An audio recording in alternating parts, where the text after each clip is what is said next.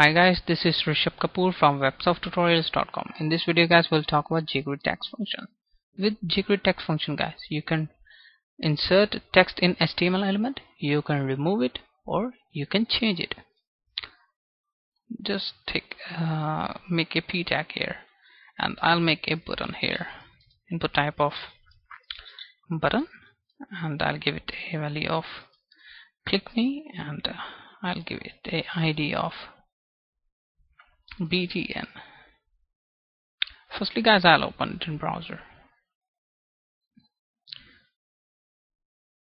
Guys, what I will do when I click this button, then some text will be inserted inside this p tag, and I'll give it a class name of 1. So for that guys, I'll go to external jQuery file, and firstly I'll make a click event for this btn button. So I'll write #btn dot click.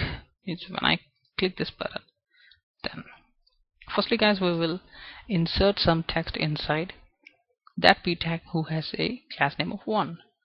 So I'll select, alright, p dot 1 means select that p tag who has a class name of 1.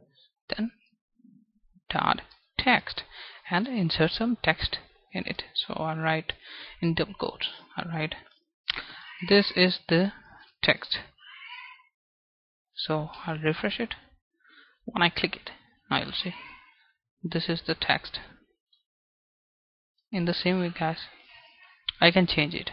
So I'll write, firstly I'll write this is the main content.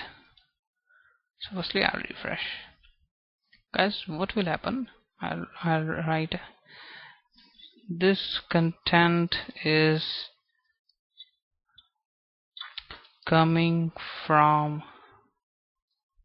jQuery file. Guys, when I click this button, it will overwrite this content or this text with this text.